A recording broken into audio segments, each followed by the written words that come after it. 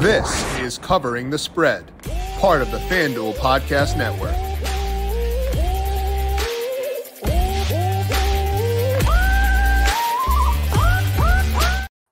The opening ceremonies for Paris 2024 are just around the corner, and it's time to break down these Summer Olympic Games and talk about what we think may transpire for this year. To do so, we're going to bring on a whole host of FanDuel Research experts and pick their brain on their favorite bets across the entirety of the games this year. We're talking Annie Nader, Aidan Cotter, Austan Kas, and Brandon Gdula to pick their brains on the best bets for Paris 2024. This is Covering the Spread, a FanDuel Research podcast. My name is Jim Saunas, and I'm the managing editor for FanDuel Research here today to break down we're seeing value across Paris 2024 and let you know top bets across all the futures at FanDuel Sportsbook for this year. As mentioned, 4 separate guests coming for today. We'll break down what Annie thinks will transpire first in just 1 second. But first, a reminder to make sure you're subscribed to Covering the Spread wherever you get your podcasts. You can find an Apple Podcast, Spotify, wherever you get your podcasts, you can find us. You can also find us on the FanDuel YouTube page and FanDuel TV Plus to get all these shows as they go live. Tomorrow, talking some UFC for a pay-per-view with Austin Swain. Let's bring on now Annie Nader, a writer for FanDuel Research. You can find Annie on Twitter at @Nader33. Annie, Paris Olympics just around the corner. What's your level of excitement entering these? Fairly excited. I don't want to not root for the USA. I do hope that they have a couple games where it's like they think that they may lose because I want close games. You want close games. You want competitiveness because you didn't get that in the NBA Finals, but I think you're probably okay with that still after your Celtics got the win there. Have you come down from that victory yet? Yes, for the most part. Now I'm on to the Red Sox, who I all of a sudden had hope, and then now I don't think I do anymore. Be an Alex Cora extension. That's good, right? I do think that they'll buy at the deadline now because of that, so I'm pretty excited. But yesterday was tough. Yeah, I mean, life for a Boston sports fan, I'm sure, is always tough. You know, tough to struggle through the hard times as always. Now, for the Olympics, any specific sport you like most? We'll talk about your favorite bet in a second, but is there a sport you tend to watch most? You know, what's your favorite sport to view for the Olympics? I mean, basketball is my favorite sport to watch. So that's what I feel like I know best for the Olympics. The other ones are like gymnastics, swimming, track. Those are more just fun to get in on. I don't. Yeah. Particularly know a lot about those, but the USA people, they all come back and it's pretty exciting. So I'd say those three. I find it personally kind of fun to watch a sport I know nothing about. Exactly. It's kind of freeing to just know nothing, be like, hey, water polo is kind of cool. So personally, I do actually enjoy that aspect of the Olympics. Yeah, it is pretty fun. Okay, well, let's get Annie's best bet across the Olympics. So Annie, when you look at all the markets at FanDuel Sportsbook, what's your favorite one for this year? So for men's basketball, I like the to win a medal market. I think that's pretty intriguing because with the gold medal, we know USA is the chalk for both men's and women's, so it's a little hard there. But in this market, I'm really interested in France. They won silver last time around, lost a close game to the USA, who obviously won it. But this time they're bringing back 6 of their players from that team, and they now have Victor Wembanyama. So him and Gobert, that's a pretty fun front court that you could put them against certainly any other front court in the Olympics, with the exception of the USA. And they also could benefit from the FIBA rules, which is pretty exciting. One of those main things is 5 fouls, which obviously that could affect any team equally. But I do think if an opposing team loses a big, and you have Gobert and Wemby in there, that could be pretty brutal. More importantly, the goaltending rules are different. In the NBA, the ball's on the rim, you can't touch it. Under FIBA rules, that ball's live. I imagine Victor Wembanyama can have some pretty fun on both ends of the court with that rule. I like the group that they're in. So they're in Group B, which features Brazil, Japan, Germany, and France. Brazil and Japan have the longest odds to win gold, and Germany's okay. I think they're a step below France, but they're still a pretty good team. But that's a pretty easy group considering they don't have to play USA or Canada there. They're also going to draw Brazil in the first game. They come in -600 to that. So I think they'll be able to start off with a lot of good momentum. They have a pretty easy group. I think they can bet it from the FIBA rules. And it's also, these are in Paris, the hometown crowd. I think they have a few things working in their favor there. And that front court's pretty exciting. So when you consider all those factors, I'm kind of surprised they're only plus 116 to medal. I know that obviously like there's a lot of good competition here and there are a lot of good players on the individual other teams, but like, and they're the third shortest odds to win a medal, but that does feel kind of long.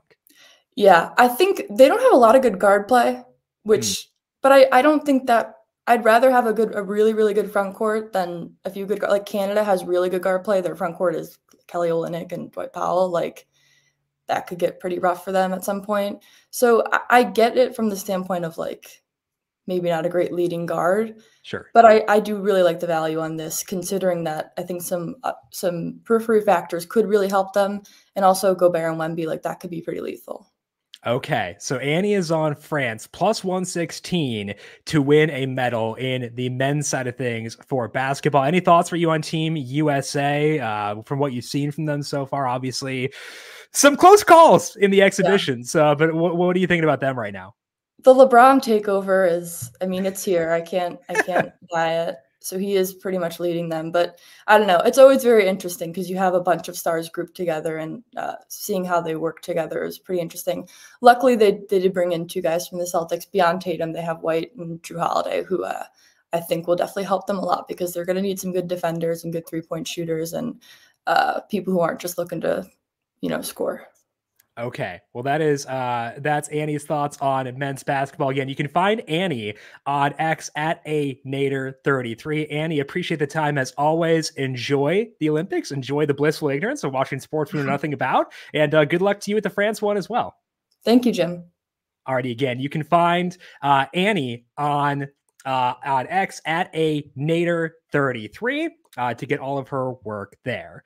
Now, we're going to jump ahead and talk some golf for right now and bring on Brandon Gdula. Brandon is on X at Gdula 13. You can find his work over at FanDuel Research, where he is a senior managing editor. Brandon, surprise, you're on air. You can find Brandon on X at Gdula 13.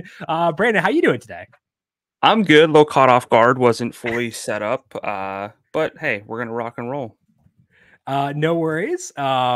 Now, I was talking to Annie about her favorite sports to watch in the Olympics. So what about for you? If you're picking one to watch, wait, are you going golf? Going chalk answer here for you? So that's actually what I was like digging into. Thinking because like I'm not a huge Olympics watcher. I think I'm going to try more and more this year. Okay. Golf is the easy number one. I'd say basketball's up there. Yeah. But very interested always in skateboarding. Skateboarding. Yeah. So like if I had one, I'm like a sort of okay overall athlete, Yeah. I have my basketball, I play golf. But it feels like at times I'd rather trade all that in to be able to skateboard. Can you or no? No. Okay. I am far too afraid of getting injured. I tried it. And like I'd fall off and jam my wrist, and then I couldn't play basketball. And I was like, I don't really want to make this trade off. Couldn't lift weights, couldn't golf, etc. So I've tried it. I grew up with like the Tony Hawk games. I grew up loving skateboard culture. Yeah. But that's one that I'll tune into. Like the Junko jeans, like the huge jeans and stuff. No. Like I wasn't quite like the fashion so much. Yeah. Although I did have some like Birdhouse t-shirts. Actually, I don't know what that is. Actually, it's like Tony Hawk's brand. Okay, cool. Did you watch the Tony Hawk documentary on HBO? No, I don't have HBO. So I will not give you my login. I would never do that. I wouldn't take it anyway. Shout out Warner Brothers, would never do that. Okay. Let's talk to you about your favorite bet across the Olympic Games. When you look at all the markets of FanDuel Sportsbook, what's your favorite value as of right now? So I got to go to golf, simulated out both the men's and women's event, and I did kind of land on a specific name, at least for now. We're a ways out when it comes to golf, but it's going to be Colin Morikawa to win on the men's side. So we're going back to Le Golf National, which is back where Team Europe just kind of romped the U.S. in the Ryder Cup in 2018. It was 17.5 to 10.5. There were tighter fairways, European Ryder Cup setup. It definitely happens. But But, we also have we have events on the DP World Tour where they played at Le Golf National. And so when I dig back into those, one thing really jumps out, and it's iron play. The 4 champions with shot length data that I could find, at least, that just kind of stopped. After that, I'm not 100% familiar with how far back shot length data goes on the DP World Tour, which for anyone who doesn't know is the European Tour rebranded. But the champions at this course in this era that I have data for ranked 3rd, 2nd, and 9th in strokes gained approach. So all were top 10, 3 were top 3 in strokes gained approach. That's iron play. Other than that, it was kind of a mixed bag in terms of the key stats, sort of other than putting. Each of the 4 winners ranked top 21 in strokes gained putting. Some drove it better than others. Some chipped it, sort of better than others. But approach and putting were the 2 key stats. So ultimately, ball strikers, so good off the tee play with a bit of an emphasis on hitting fairways, and approach, who can putt it well, I think will be the main targets. And that kind of sets up for Collin Morikawa. So, I mean, there are quite a few names. It's a very good field, especially at the very, very top. I think Jon Rahm is an interesting name after what he showed at the Open.